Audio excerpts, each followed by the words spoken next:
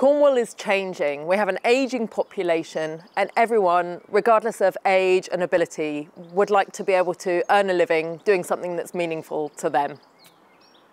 I'm Lloyd, Communications Manager for the Inclusivity Project. When I told my father-in-law that we were planning to move to Cornwall, he said, well, that's where people go to retire.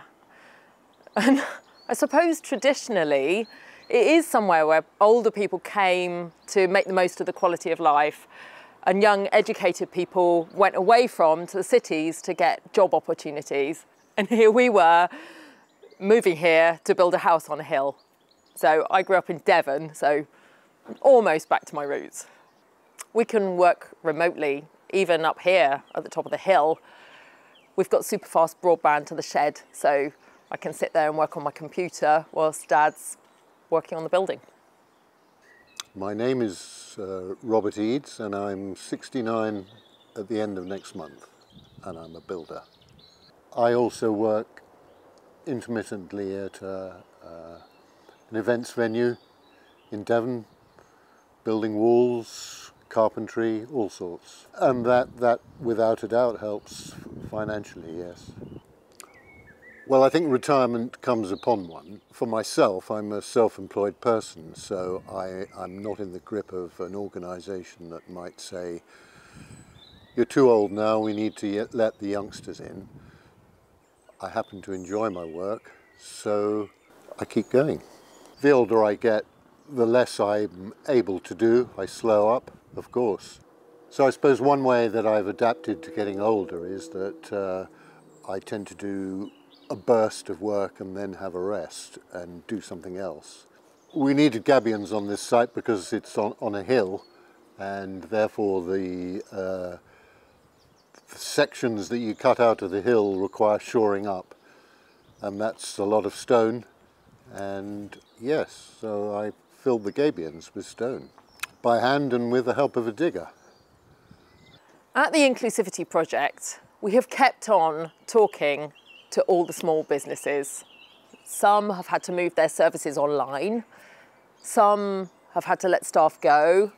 They're all trying to survive. Our partners, Age UK Cornwall and the Isles of Scilly, the Local Enterprise Partnership and Disability Cornwall all pulled out all the stops during COVID to serve their members.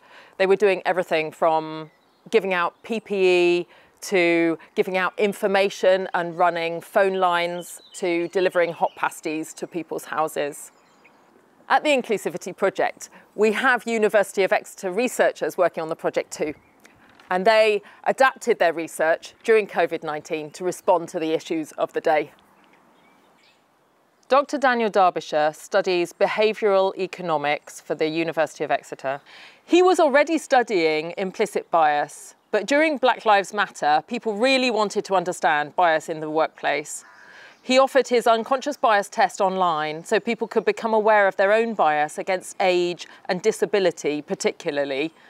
And then, as a continuation of his research, he started looking into the specific wording of job adverts and the specific elements of job offers that make them appealing to an older workforce. Dr. Eshmail Kebmati Morazai from the University of Exeter studies complex systems. He ran collaborative workshops that asked people to map the key factors affecting the employment gap, so he could understand, if we make a policy change here, does it have the right knock-on effect over there? Dr. Emilu Ratz and Dr. Lucy Zabuva from the University of Exeter together do qualitative research. When coronavirus hit, they reviewed past studies of shock and resilience and what was helping local businesses adapt and survive. Coronavirus is having a huge impact on all of us, and here at the Inclusivity Project we've been working to find ways to adapt our research to fit with all of those changes. So we're looking at the existing literature on SMEs and how they've responded to crises and external shocks in the past. And we're going to be looking to see how businesses have responded and adapted to those sorts of events, and especially what kinds of transferable lessons there are. And we'll be looking to pass those on to SMEs who are currently working to cope with COVID-19. We have to be patient, we have to be flexible. Stress and burnout isn't going to get our house built faster. People do care about other people. So many brilliant and imaginative ways coming through to make those tiny changes in workplace well-being. They make all the difference. Trying new things in terms of policies, looking after staff well-being, making improvements in terms of workplace well-being, expanding your team to be more diverse and inclusive, and creating new products and services that help all of that happen. And if I'm not doing something creative, not necessarily physical, I begin to get gloomy. So get on the Inclusivity Project mailing list, follow us on social media, tell us what you're doing towards diversity and inclusion and improvements in workplace well-being. And the Inclusivity Project will bring you the voices from the ground, backed up by academic research. Because ultimately, diversity enriches business.